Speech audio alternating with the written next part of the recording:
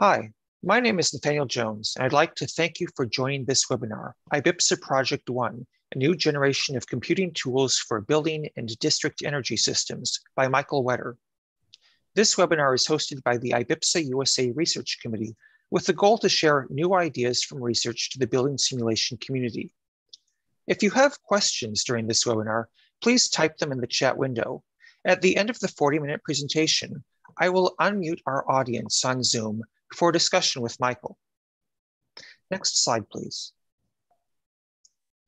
AIA Continuing Education Credit is available for attending this webinar.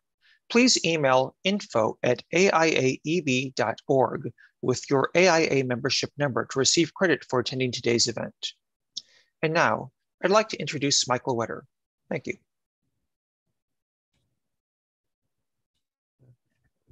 So thank you for the introduction. And in terms of the overview of my talks, I first want to explain why we are doing this collaboration and also where we were about 10 years ago. Afterwards, I'm going to explain the structure of the IBPSA Project 1, and I'm going to pick selected work that we are doing in IBPSA Project 1 and also explain then its use in the US. And I want to end the presentation with some outlook of what's next, where I think what are the technologies and developments that we should be focusing on. So why are we doing this collaboration?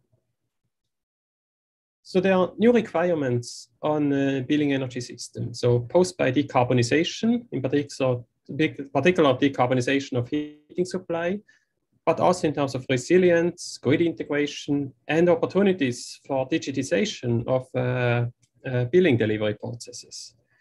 So on the one side, on top left here, there are, for example, new systems for heating and cooling of buildings are appearing. So the schematic that you see here is from a building that's been built in Sweden that uses one water loop near 20 degrees or 22 degrees Celsius, so it's around 70 Fahrenheit. That then provides either heating in a zone, if the zone is below that temperature, or cooling in a zone if the zone temperature raises above this temperature. And so that there's a very efficient operation of these systems where we can have waste heat or excess heat and excess cool being shared among different thermal zones through a usual water loop and stabilized then through a heat pump.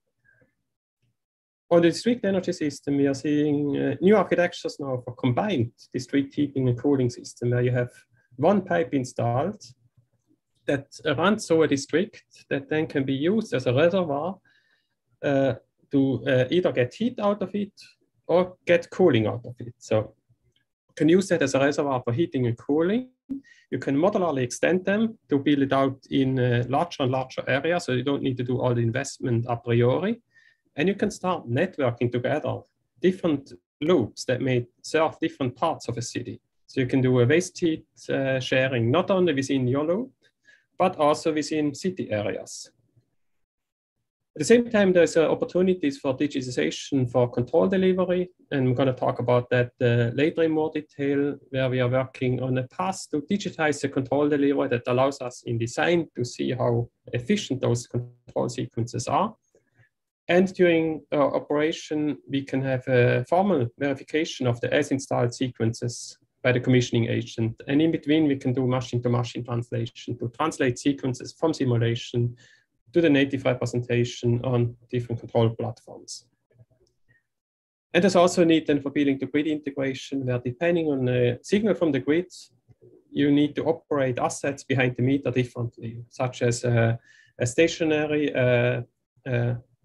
energy storage, so a battery, for example, or you may operate your PV system somewhat differently depending on grid signals. So for that, we need to start understanding how we can combine now and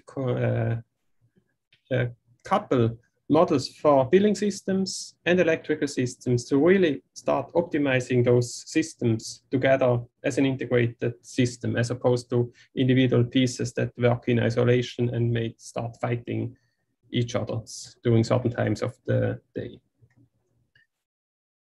So we are seeing here that building energy systems are really changing. So there are fundamental changes that we are seeing in energy system topologies, but also advances in storage technologies, and storage becomes more and more important as we work toward grid integration. Controls also becomes much more complex, and that there are opportunities for digitization of the building delivery process. But not only those energy technologies for buildings are changing, but also software stacks and software development workflows are undergoing fundamental changes. So for example, about 25 years ago, I developed Genopt and I wrote it from scratch, not using any software package outside of the Java software development kit. If you contrast that now to today's optimization tools like Pyomo or Optimica, they integrate a lot of different packages for obtaining derivatives from a cost functions, for solving nonlinear system equations.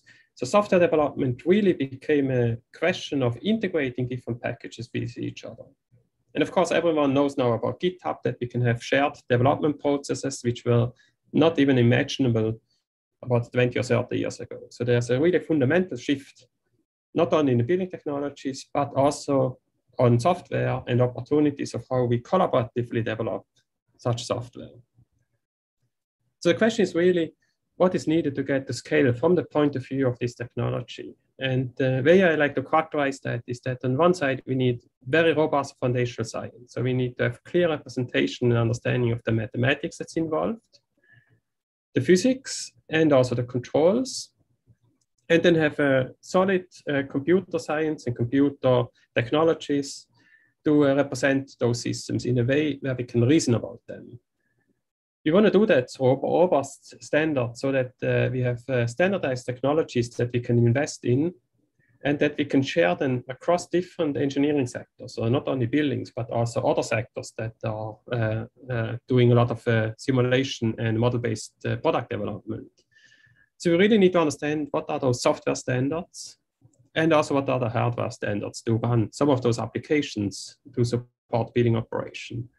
And then on the application point of view, so from the mechanical designer point of view, we need plug and play system level design rules so that we can plug and play systems using platforms that embody already and satisfy energy code requirement that allows us then to have standardized workflows and that integrate design and operational tools with each other so that we get away from the one-off ad hoc solutions that we often see in today's building industry to the use of platforms that we can customize to our climate, our availability of renewable energy, whether it's, for example, lake water integration, or whether it's PV or wind energy or any other of these technologies. So we want to be able to customize those systems using platforms, combine them and integrate them into actual energy systems and deploy them through formal processes to the actual construction site.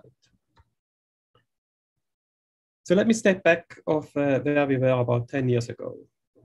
So 10 and 20 years ago, we basically all developed our own building simulation software, but each had a mutually incompatible model format. The semantic was different in these tools. The software architecture was not incompatible, and you could not really take a model, for example, from Trace and run it in Energy Plus, or take a model from ESBR and put it into TAS or into virtual environment. So they all were completely different, and someone was happily paying for all the development, whether it's a use of a commercial tool or whether it's an investment by some government that funds the other tool developments. And only really few experts were able to understand what's going on in these tools. The tools were often not transparent, and they didn't really satisfy the needs of the users.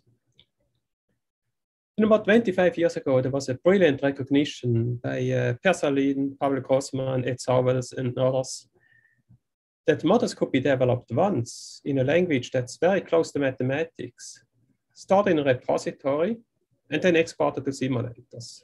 So there was development of a neutral model format, which is now actually still used as part of the IEA software. And there were translators developed that allowed them to use this NMF model and create the type that runs in Transys, or create a Spark model, or create a model that runs in HVAC Plus. So it became possible to write the model once, validate it, document it, and share all this development, and then deploy to different building simulation programs. Unfortunately, that effort was stopped by ASHRAE TC 4.7, which thought it was a little bit too much ahead of its time. So funding was basically shut down, and it did not really take off then as an international open source approach here that I think could really have revolutionized how we develop building simulation software. But that model is still used now in IDA-ICE as one of the core languages of how models are being expressed in that language. So in absence of a way to exchange models, we started co-simulation. So there was a flurry of co-simulation tools being developed, coupled, for example, Energy Plus with Quantum, or GEMS with Transys, or ESBR could have been coupled to Transys. So they each had their own interface being developed. There were ad hoc approaches that were done for these one-to-one tool couplings. I developed in the building control virtual testbed that was trying to come up with a middleware that can be used to couple all the simulation tools together. But all this effort really looked like a nice idea, but it was very hard to get off the ground. There was really a lack of a standard. There was no formal framework in a lot of this coupling employed.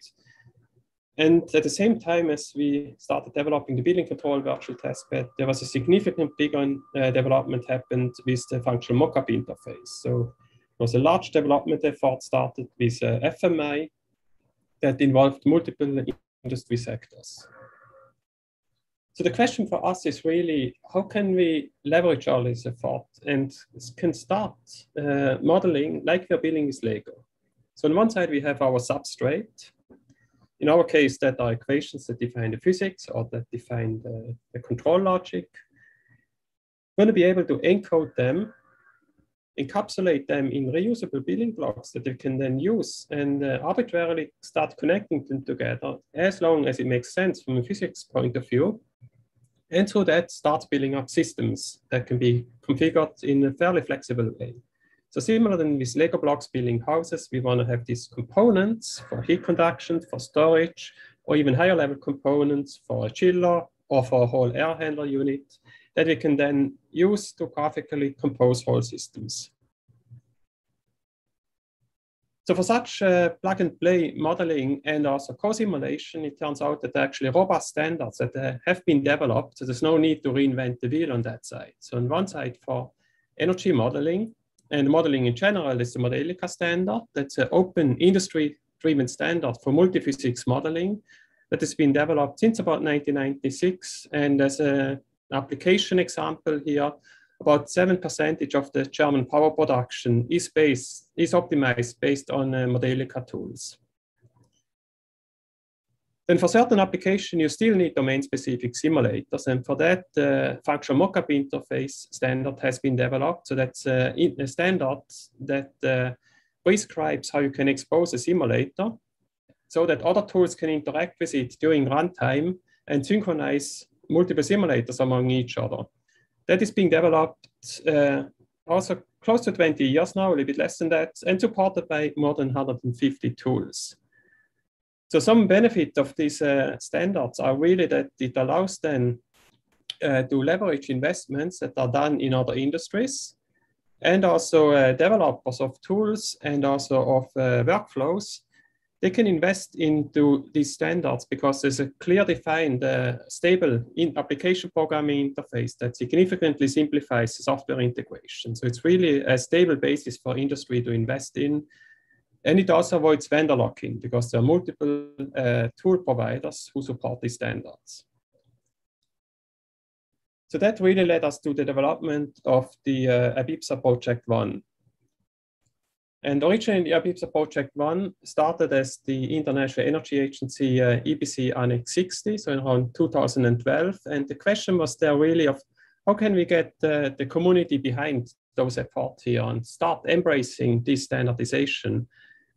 And then on a walk to lunch together with Jan Hansen, we were basically chatting of how to get something like that started. And he proposed to just basically get started with an annex proposal for the International Energy Agency. And that allowed us then to form an international team that then conducted research for about the 5 years duration under the Annex 60 project. And the core of this team is now coordinating the research under the IBPSA Project 1 that's being led by myself and by Christoph Andreck from Aachen University. And key principles of this development is that everything that we are doing is under the BSD license, so no exceptions. And that was really critical in order not to have to build up barriers here. And everyone provides their own funding, but then we coordinate the work among the participants here. And the vision of the Project One is really to create the open source software that builds in the basis for next generation computing tools for building and district energy systems. So there are focus areas on the district energy system, so moving from geoinformation system to district energy simulation, and then simulation and optimization based on those models. And something similar on the building scale, moving from building information model to HVAC and building envelope models, and then also how to use such models for simulation and again, optimization and analysis. So the structure of the project is such that we are having three main tasks. So in the first task, we are developing technologies for simulation and optimization. So there are Modelica libraries, but also technologies for model predictive control, in particular the Bob test development. And task two is focusing on data models, both at the city scale, but also at the building scale. So CityGML, for example, and IFC as some candidates. And task three is focusing on application and dissemination. So we are collecting applications that you can see on the Project One website. We're also developing a validation test, so similar than or inspired by BEST test, but now focusing on district energy systems. So that's a DES test, yeah, as we are calling it, where we really want to see where those different approaches differ from each other, and if someone develops a district energy system, whether they really can represent similar results than some reference simulation. Because there's a lot of different assumptions in those district energy system simulation. It's not always clear a priori of what physical phenomena are included in those simulations. So we want to get some clarity about that to really understand how to best simulate that and then give the users information about the accuracy of those tools. So we're having three levels of participation here. So we have sponsoring participants, and I'd like to express my thank here to NG Lab and also Mitsubishi Electric, who are providing a cash contribution that allowed us then to invite particularly students to participate on those international meetings, because in some cases, and also in my case personally, I think from career point of view, I was very formed when I was able to participate in an International Energy Agency project. It was task 22, and that really set then the track of my future research. And hopefully we can give something from that further to the next generation of energy modelers and tool developers through this sponsorship. We also have organizational participants. So they typically commit to about at least a half full-time employee per year over the duration of the full project. And then there are individual participants. So we do not want to build up barriers as it is, for example, done in International Energy Agency projects, where one has to have the minimum level of commitments and then get the okay from country representatives. So if someone can make contributions to the project, we want to make it easy for them to contribute here, as long as they are really substantial contributions. So we don't want to encourage tourists who are just attending the meetings, but really if someone has contributions they want to do, we welcome them and try to integrate it in our work.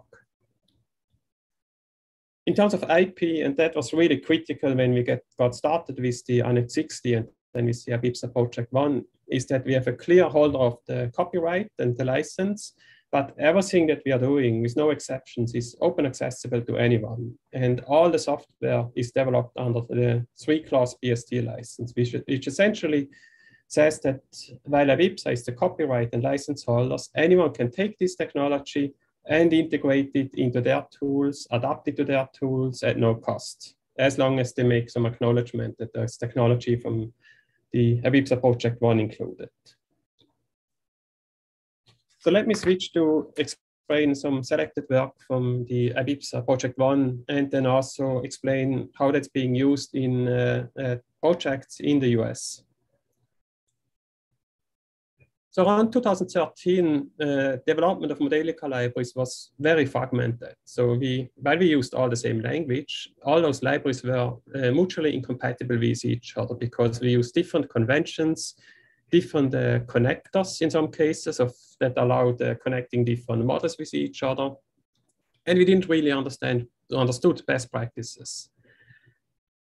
So at that point, some of those libraries were actually proprietary, so close to us. So it really took some effort then to get all of us in a room and said, let's just open source everything that we are doing and try to converge and agree on common principles of how to represent those models, what are best practice, test them out across systems that we all have in our libraries, and converge to a way that allows us then to do a robust implementation of those models.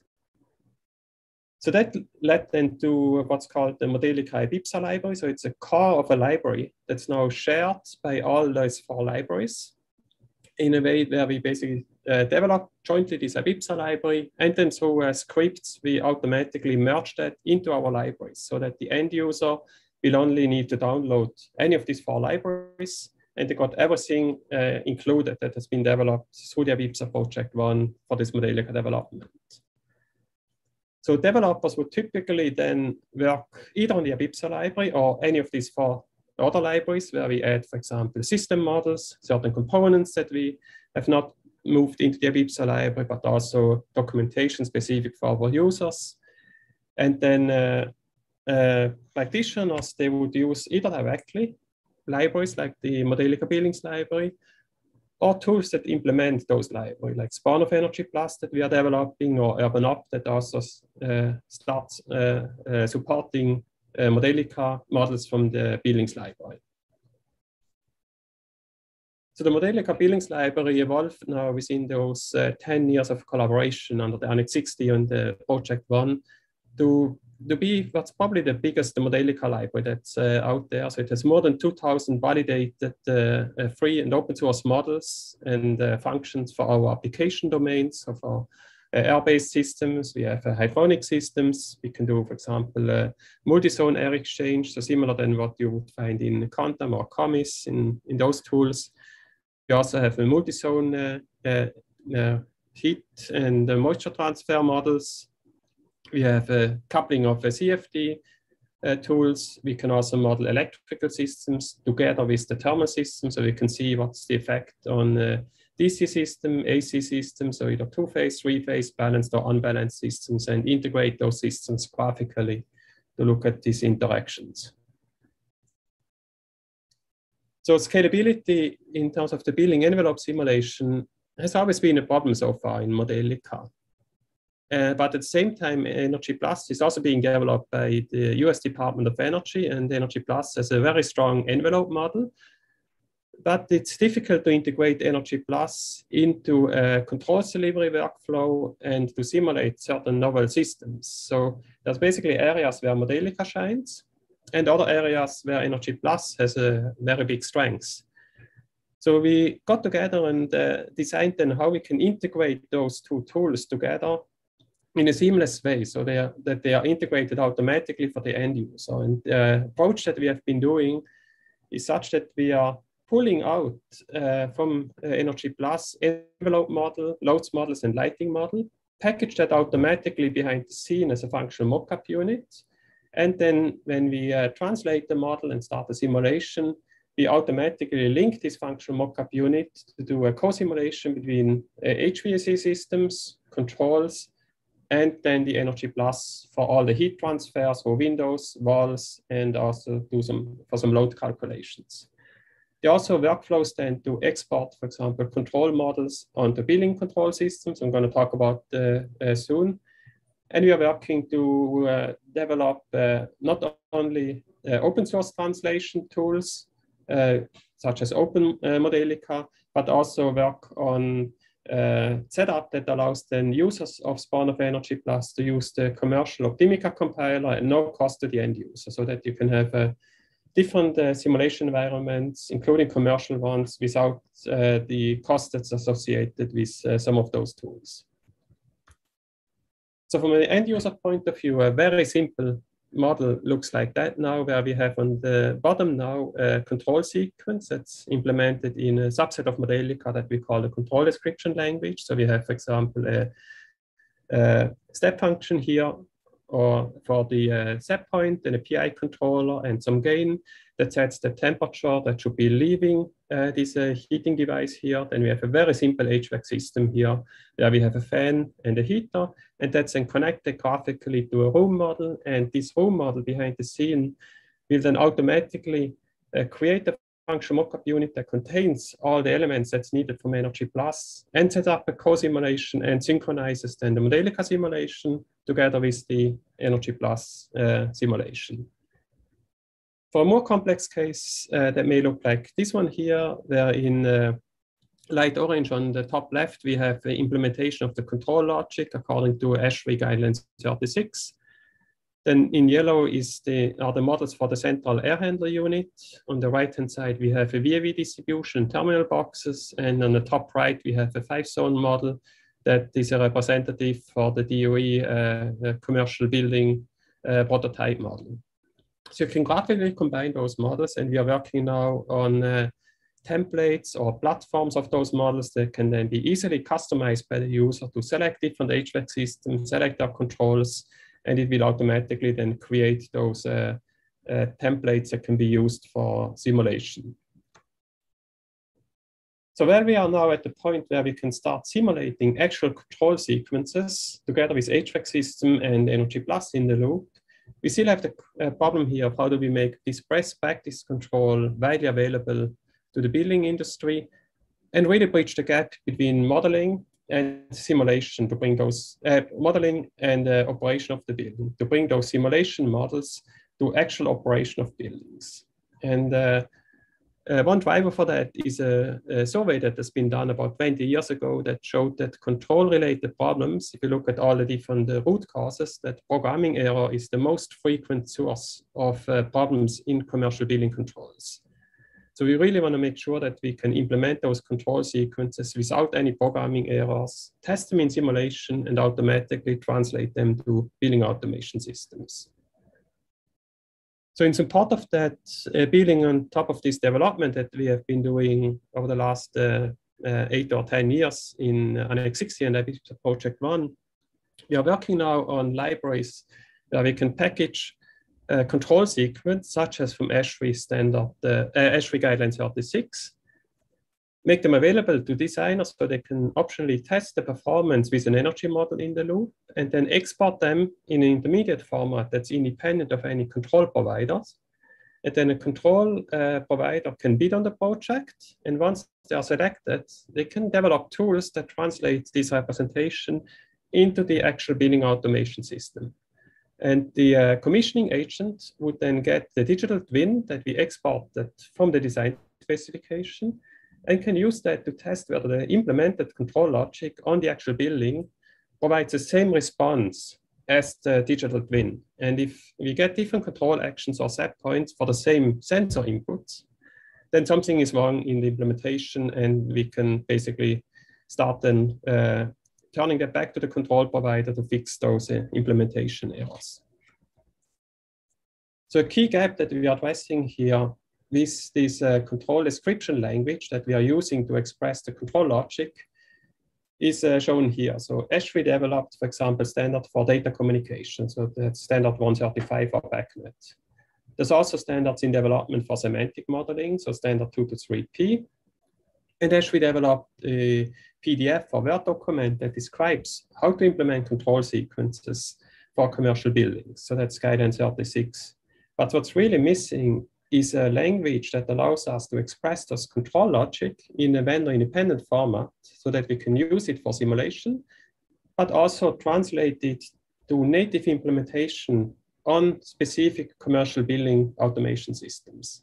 And that's what we are addressing now with a standard that we started last year, the ASHRAE standard 231P, or also called control description language. So we did a prototype translation of such a control sequence, and what you see on the left-hand side is an implementation of a terminal unit box controller for a variable air volume flow system. So that's the implementation using the subset of Modelica that we call the control description language. And you see, for example, on top left, a 2PI controller, and then below is an active airflow set point controller. And we developed the workflow and associated software where we did a prototype translation from this Modelica representation directly to web control from automated logic. So on the right-hand side, you see now exactly the same sequence, but through machine-to-machine translations, we generated this implementation natively in web control. So you again see on the top left, the two PI controller, and then below the active airflow set point controller, and then a controller for the damper and valves. Those controllers are hierarchically composed the same way as they are composed in the control description language. And this workflow and this intermediate exchange format is something that we are now standardizing through the ASHRAE standard 231P to hopefully be able then to deploy those control sequences in a robust way to the industry and be able to share best practice controls, not only in simulation, but also with control providers. And in the future, hopefully with standards and with guidelines like guideline 36. So CDL will then allow a translation from those control sequences to existing control product lines via a JSON intermediate format that we are standardizing now. So that will then translate it to existing control product lines. But the next generation control product lines, or also digital twin offerings, can directly use all the technology that is being developed within the Modelica community, because CDL is a proper subset of Modelica. It's a very small subset of it. We can use, for example, a technology that comes out of the FMI standardization or EFMI that is specifically developed to generate code that runs on industrial controllers. So you can use that to deploy control sequences or even a physical model that works as a digital twin. So there are some robust standards that are used, for example, heavily in automotive industry, and I think we can leverage that also for building industry because we are building on top of those standards. So let me switch gear here and talk about the Bob test. So Bob test is basically a testing framework for building control sequences. And it raises the question that if you have different control offerings, like for example, ASHRAE, who provides rule-based controls, like publishing guidelines 36, or if you have an offering that may have model predictive control, as you see in the middle, or some other offering that uses machine-based learning, we really want to understand how do these different control approaches perform against each other on the same set of buildings. So typically, as a researcher, we don't really know which one is how much better for a certain set of buildings because we all use our own emulators or our own buildings. We use different weather data to test those controllers. So it's very hard, if not impossible, to make a scientific judgment to see which approach works better in what conditions.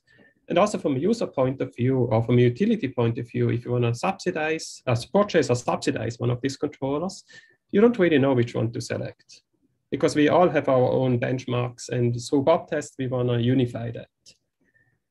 So if you buy, for example, a window in Europe and so similar efforts in the US, you get this energy labeling scheme here. So you can see, for example, which climate zone you're in, and then how well does your window perform for this given climate zone. But for controls, we have no feedback and no measure of really saying how good certain controls offerings are. So what we are working on Bob test is to create such a framework here. So we are working on building an online repository of virtual test cases that are packaged as a functional mockup unit. And then a control provider can come with this controller, couple that via web API, and test then the performance of this controller based on standardized emulators. And this emulator allows them to override set points and also actuator signals at different levels. So you can either override a supervisory control, or you can select to override even actuator signals, and you can get practical measurement data out of these emulators and use them in your control offering.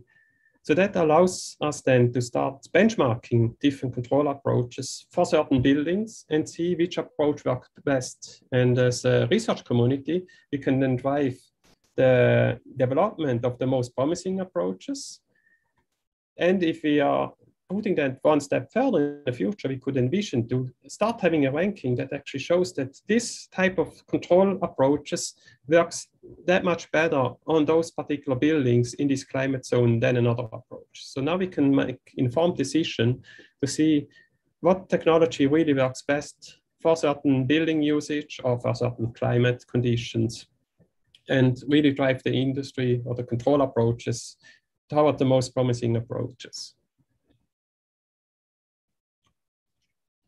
So now we basically start understanding how to transform models from simulation to controllers. We are also building infrastructure to test, for example, how good controllers are if part of an actual building system.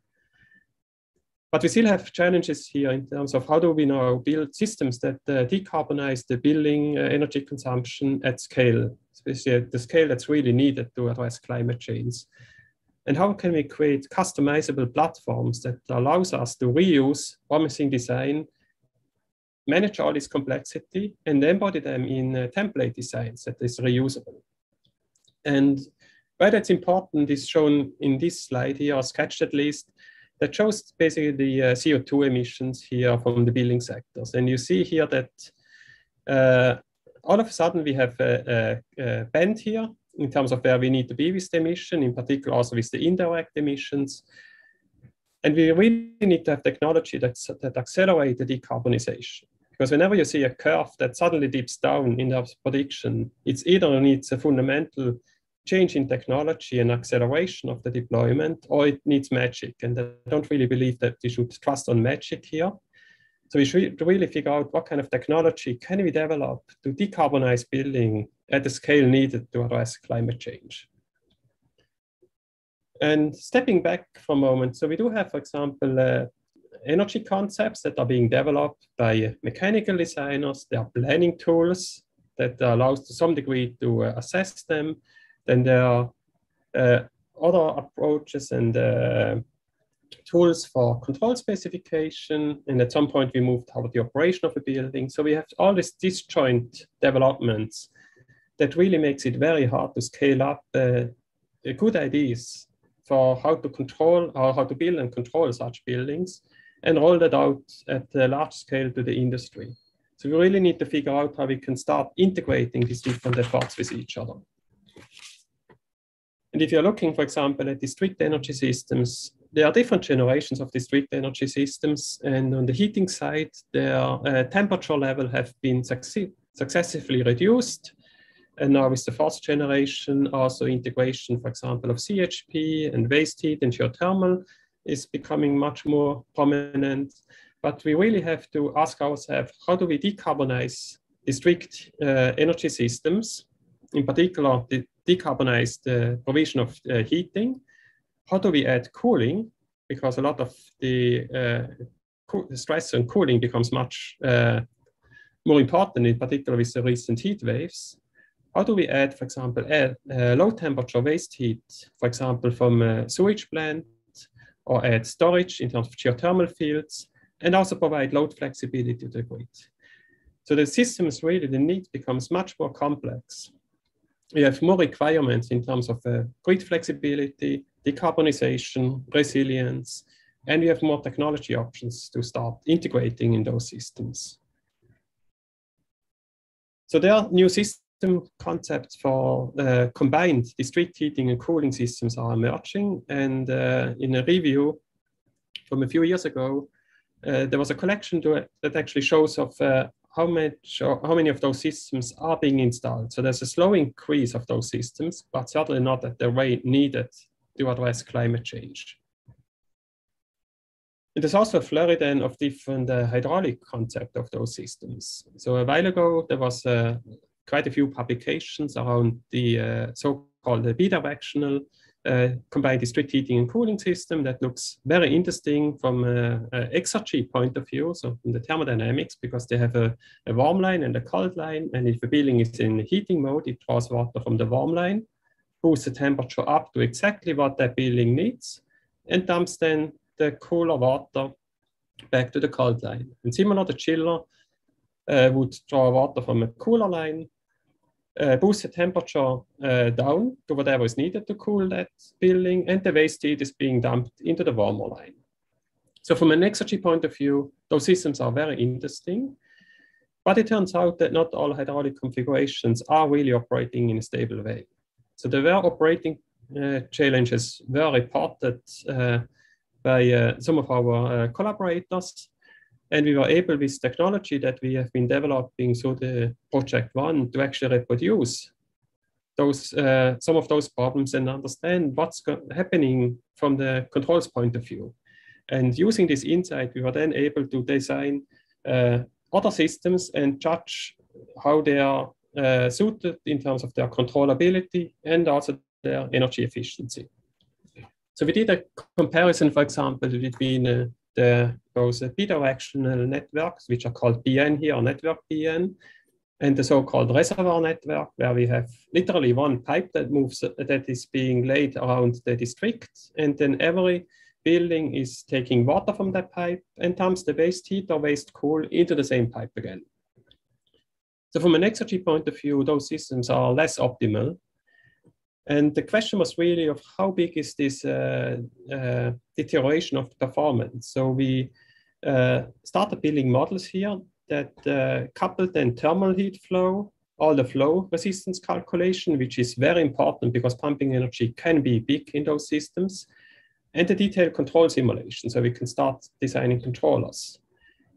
So we built up a system model that had about 7,000 equations, and we built it up graphically. So it's from using fairly high-level declarations, we were able to build up a representative neighborhood here, simulate the bidirectional network, and then we changed the piping layout to the reservoir network, and energy consumption increased by about 45 or 48%. So next, we improved in the pipe sizing. So using economic consideration, we better sized the pipes, and that brought down our energy consumption by considerably. And then through better control of the main pump, we are able to bring down the energy consumption to the same level as we had for the bidirectional network. So that really showed us then through this rapid virtual prototyping and the capability that Modelica allows us to do a coupled energy simulation, fluid flow distribution, and control simulation, we could quickly design such a new system that afterwards has a very good control performance. So it's a stable operation, and it's almost as efficient as a thermodynamically more optimized system.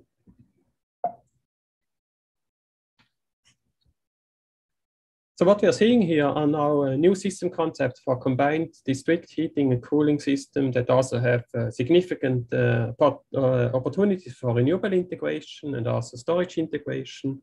But those systems become more and more complex. So what's shown here on the graph is a schematic diagram that was shared with us from an Integral group.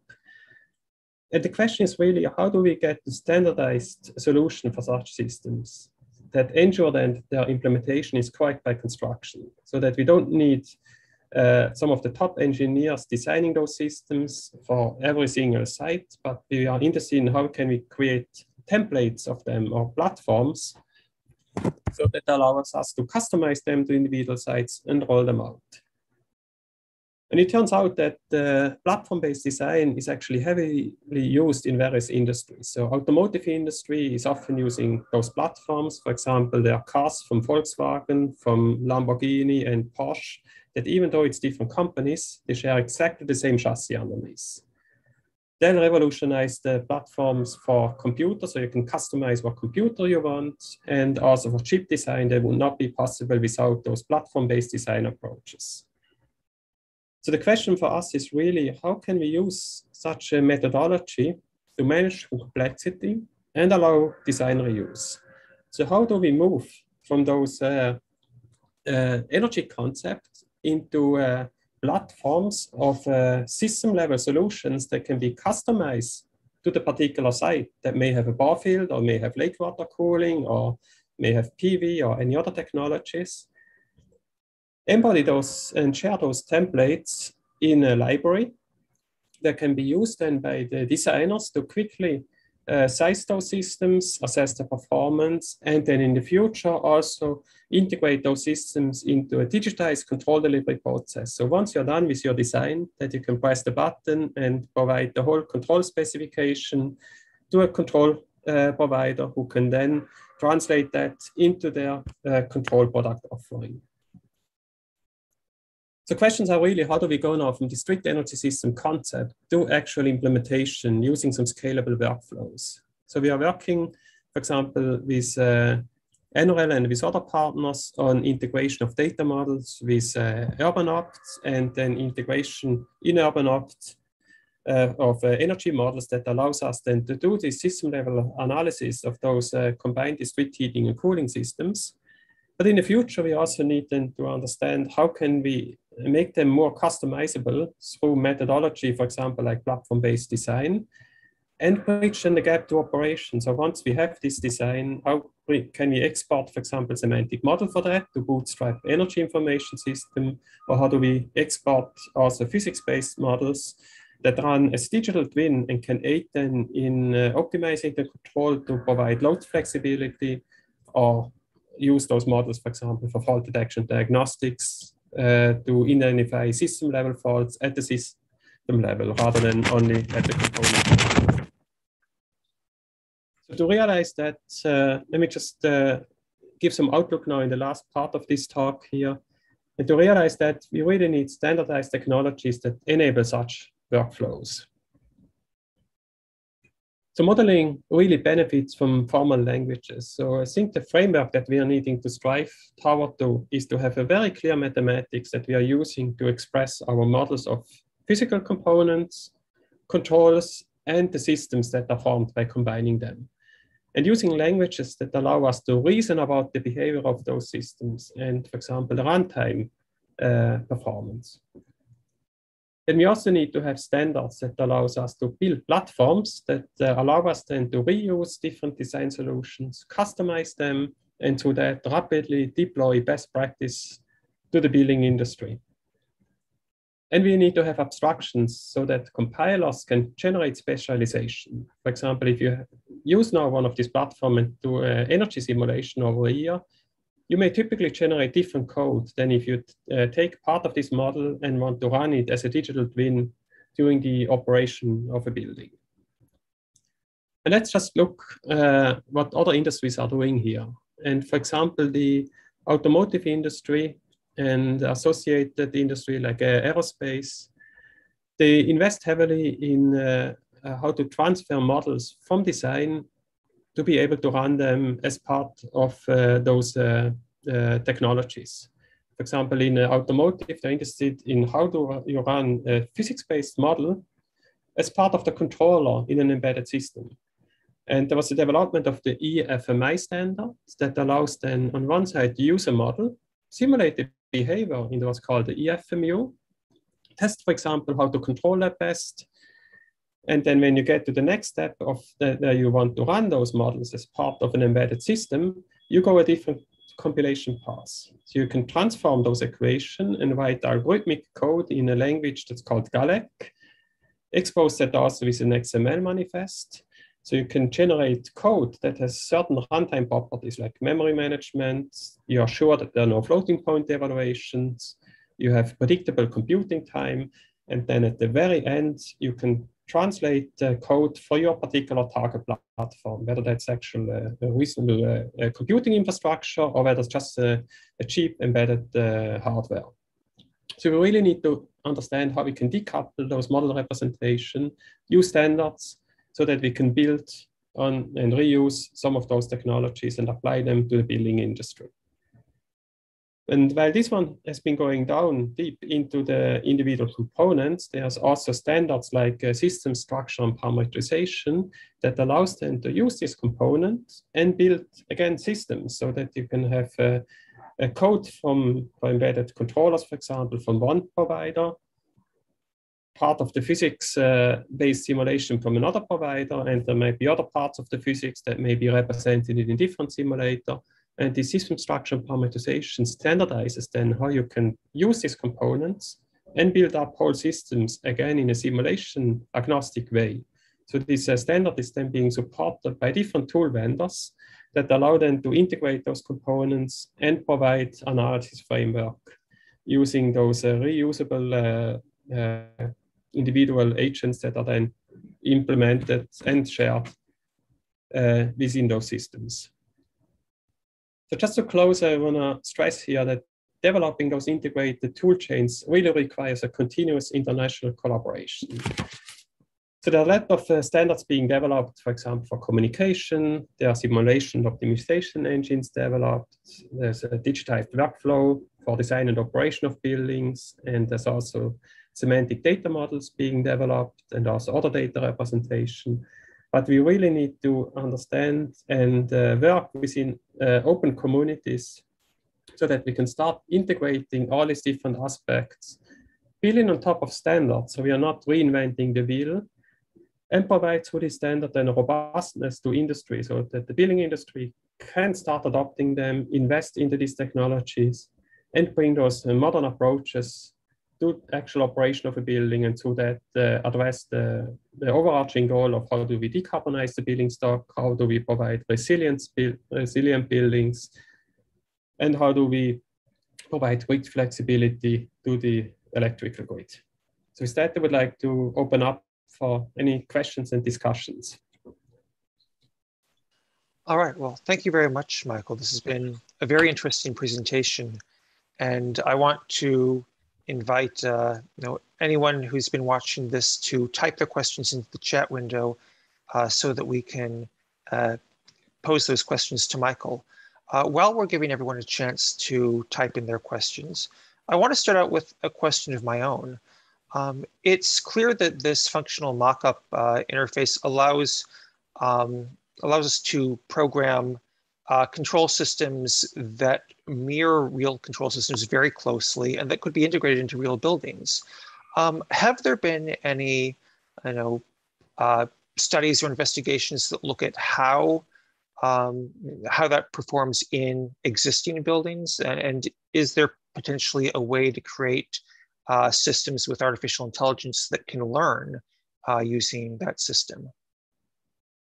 Yes, it's two somewhat separate questions. So for existing buildings and also existing control product lines, what we are working on is shown on the, let me go back here, this approach here. So from this control description language, we are working on a JSON intermediate format through ASHRAE standard 231P that then will allow the control providers to translate that into their native product offering, so that the Siemens and the Honeywell and the Johnson Control and the ALC does not have to rewrite their whole control product line, because that would likely take 10 or 20 years. It may never happen in some cases. So we want to be able to map those controllers that we use in simulation to a format that can then be uploaded to actual building automation systems, and then they look exactly the same and they run exactly the same as manually programmed controllers on that platform. But then for new generation control product lines, the way I would do it today would be to natively support the CDL and generate, for example, an EFMI and run that directly on those embedded computers.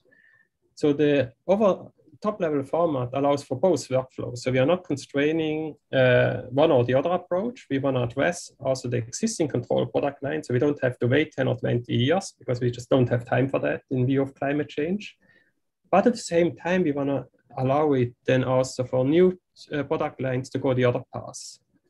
So now for machine learning and all other, let's say, more sophisticated methods, you can certainly go the second path here, but you can also combine them. So you could envision, for example, that an existing control product line has an input-output block that then imports a functional mockup unit and interacts them. Because at the end, the functional mockup unit is essentially just the input-output block where you have predefined input, predefined output, and then you have functions to set inputs, to do a time step, and to get the output. So it's a very simple, abstract interface that can then be used to extend, for example, existing control product line, and through that bridge the gap then to those more sophisticated methods. And some of the FMI methods, they are supported by, I think it's more than 150 tools now who support FMI. There's also some tools like Julia who can export the functional mockup unit. So you could do machine learning in Julia,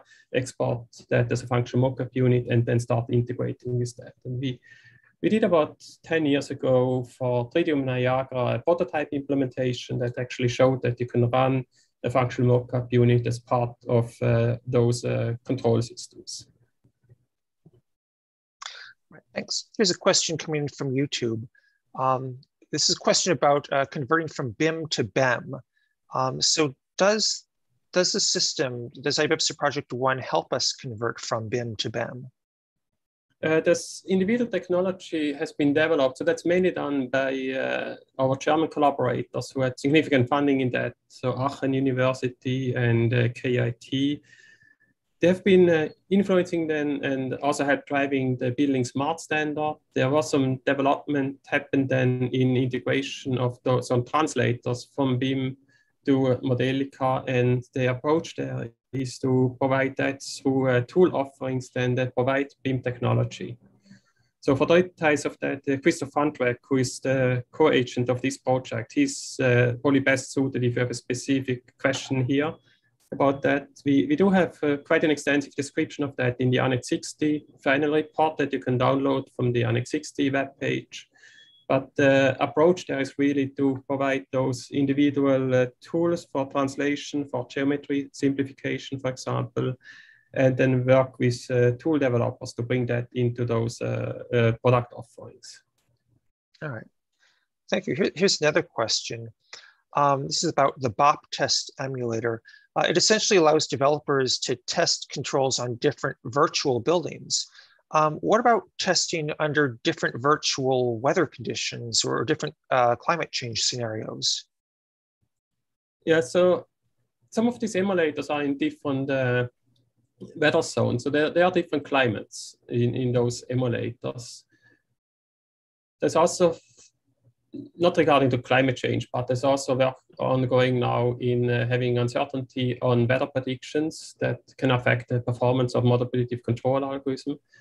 All these emulators, they are available, open source. So the Modelica implementation and also the whole tool chain to integrate them into BOP test is open available. So you can take these emulators and change the weather file if you want to and use, for example, a future weather data.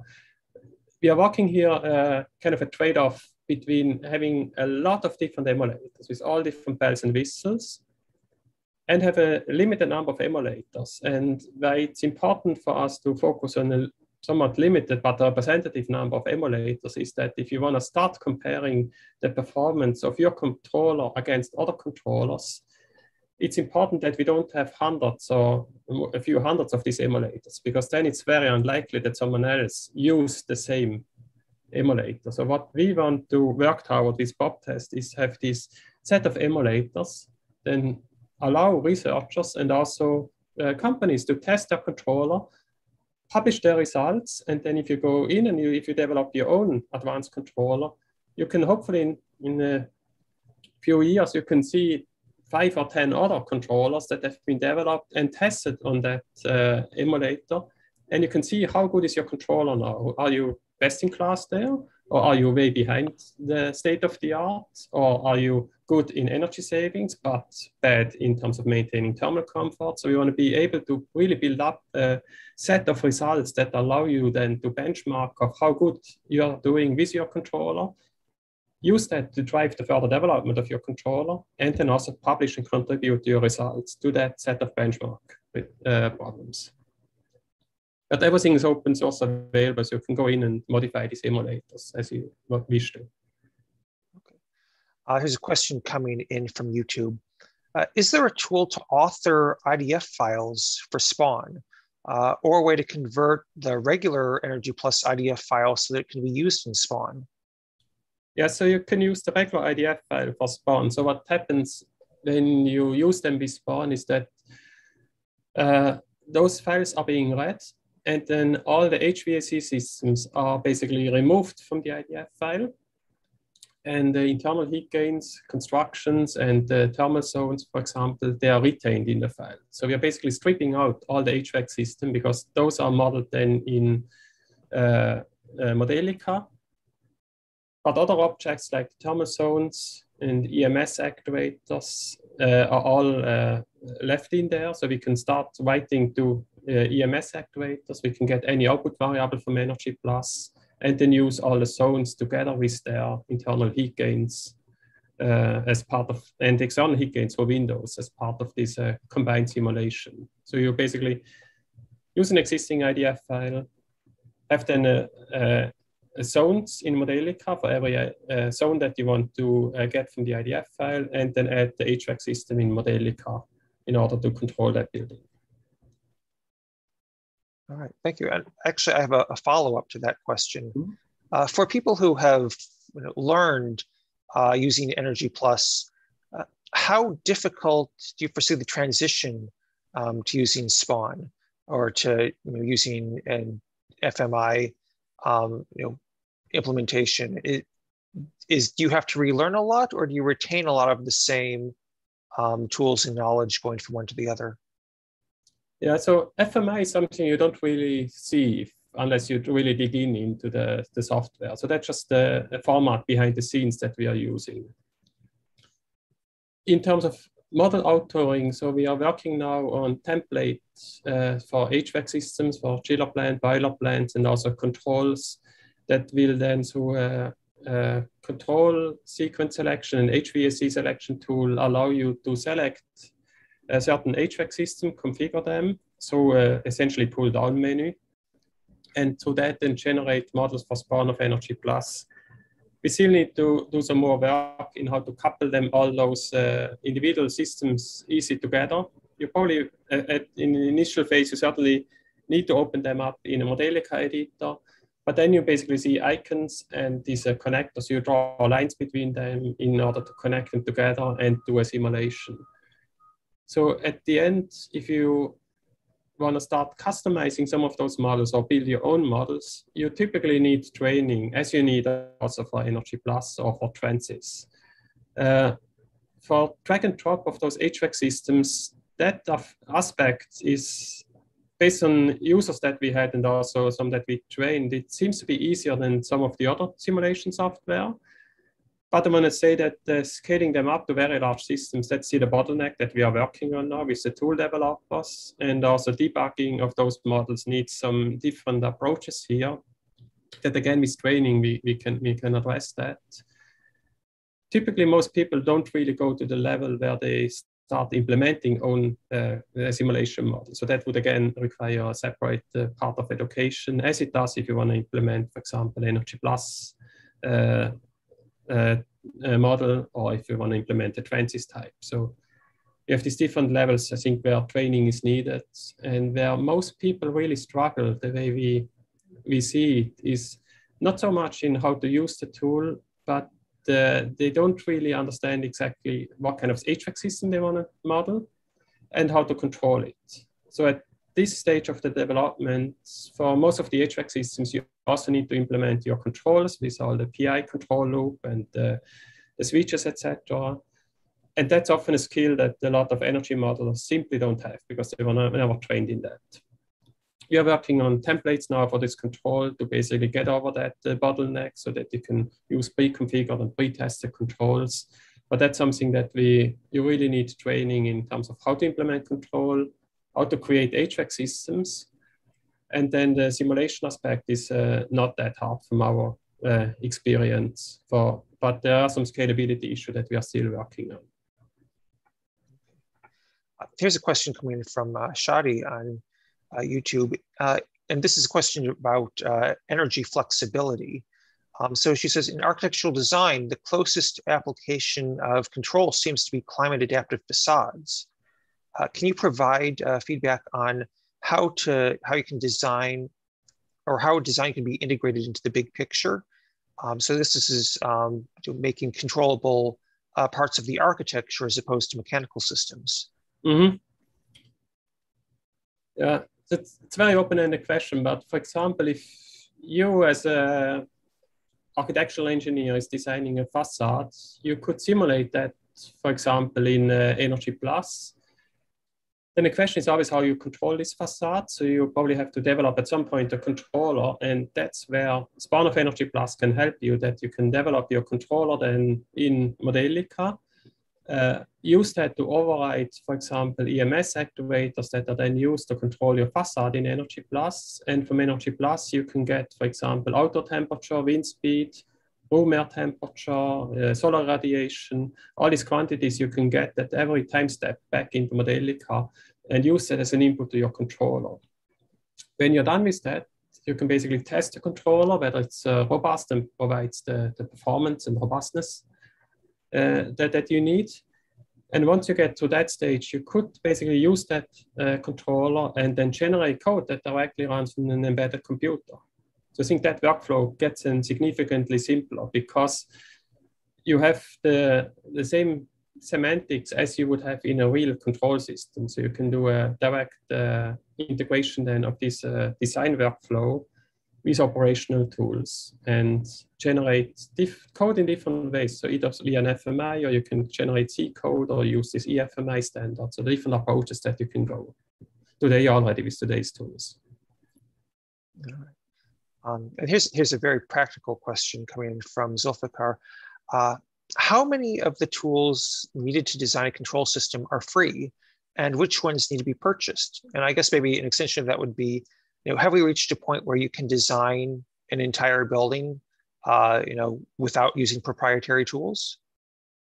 We are not quite there yet. So for Modelica, you basically want two aspects. So it's a graphical editor and also a simulation environment that does the translation and simulation. So far there is an open source Modelica implementation called Open Modelica that does not cover everything from our Billings library yet, but we do work with them together. So we have a joint project, and we anticipate by the coming February that all the models in the Billings library will translate in Open Modelica, and then we can see in terms of simulation performance if there are any bottlenecks for those. In the meantime, you will need to have a commercial implementation, and there are different offerings. So from Modelon, for example, Impact is a web-based solution, Dassault System has a web-based and a desktop solution. Wolfram Research has also a solution that we haven't tested with our library, and also MapleSoft. So there are different product offerings on the commercial side. We do work on the open source tools, but they are not yet at that point where you can use them.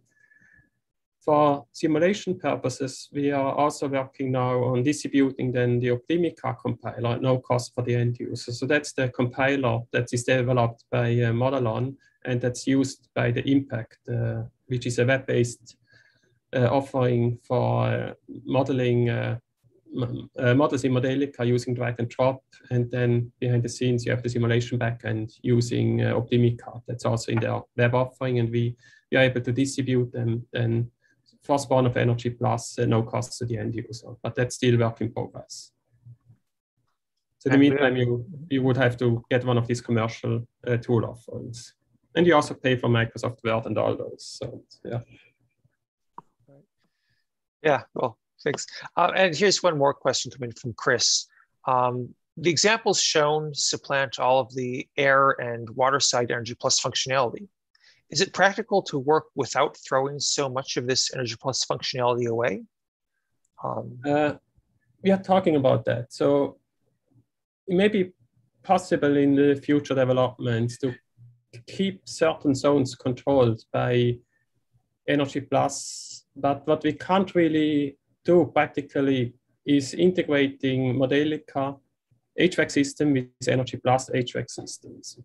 In particular, in a way that at the end, the user will understand what's going on. So Energy Plus has a very different methodology because it's load-based, and essentially a room is simulating how much heat it needs or cooling in terms of how many watts it needs to meet the set point. And this request is then sent to the HVAC simulation manager that then does a simulation, iterates among the components to see how much flow needs to be provided in order to meet the set point, or if we can't meet the set point, it does a second simulation to see how much it deviates from that. So it's really load-based, where input into the HVAC simulation is how many watts you require. And then the output is how many watts you provide there, or how much mass flow and temperature you provide. In Modelica, the approach is modeled based on what happens in real physics. So you have a sensor signal that measures the temperature, and that the sensor signal becomes input into a control sequence that then computes, for example, a position of an air damper or a position of a valve for a cooling coil. And then based on the actual pressure drop distribution in that flow network, it will decide how much flow will this valve or this room get. And based on that, you get an evolution of the room temperature. So Modelica is basically close to and true of how actual control systems are being simulated. And Energy Plus is, for various reasons in terms of computational efficiency and also usability and ease of configuration, based on this load-based approach that is semantically completely different from the Modelica approach. It will be very hard to combine them. And I don't really see right now a path forward for combining them, except in a way that would probably be very convoluted and maybe only a handful of people would know how to use it. So that's why we decided that once you control a thermal zone and connect it to Energy Plus, so connected to Modelica, we are going to rip out the HVAC system in Energy Plus for that part of the building. So it's really clear and understandable what's happening when you start connecting those two.